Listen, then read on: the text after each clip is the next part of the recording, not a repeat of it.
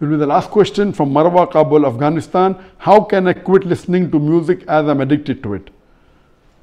Regarding how can you quit music, the best I can think is that if you hear the qiraat of the beautiful, of the wonderful qurra that we have in the world, when they recite the Quran, the peace of mind, the sakina, the sukoon that you get is multiple times than hearing any music, whether it be rock music, pop music, any music.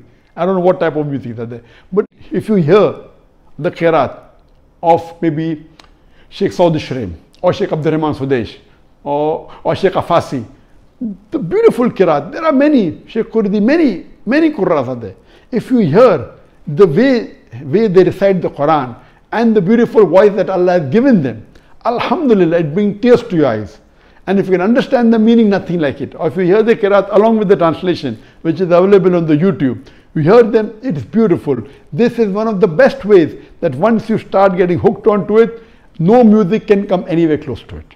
The second thing that I can tell you is that you can listen to the munshid, the nasheed, the Islamic nasheed, of those Islamic munshid who sing without the musical instruments.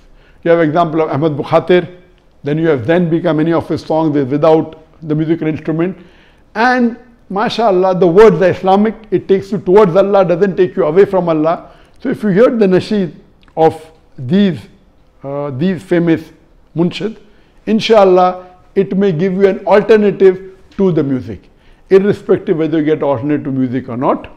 According to the majority of the scholars, listening to musical instruments and the music, it is haram, and our beloved Prophet Muhammad said that during the end of times, when the world will come close to the end, people will say alcohol, gambling and music is halal.